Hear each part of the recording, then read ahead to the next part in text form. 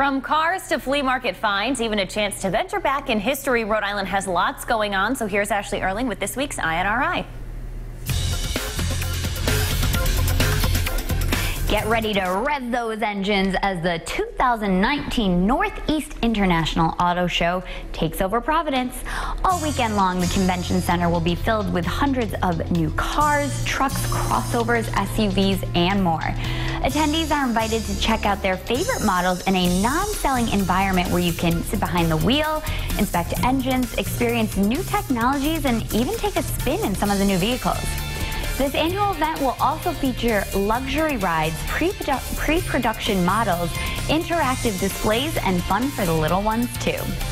Well, despite having that amazing spring-like weather earlier this week, we aren't there just yet. But you can take part in a traditional summertime event even though it's still winter.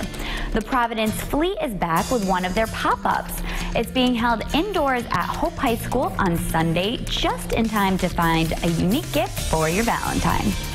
And this is pretty cool. This year marks the 66th wedding anniversary of Jacqueline Bouvier to John F. Kennedy at St. Mary's Church in Newport. You can return to Camelot this weekend at the historic church, view vintage film from the big day, learn more about this ceremony and reception, and catch a special one-time performance of the award-winning presentation featuring the Kennedy wedding music, sung and performed by the choirs of St. Mary's Church. That's a look at some of the events happening this weekend. I'll post all the info on our website, rhodeshow.com. With your INRI, I'm Ashley Erling. See you next week.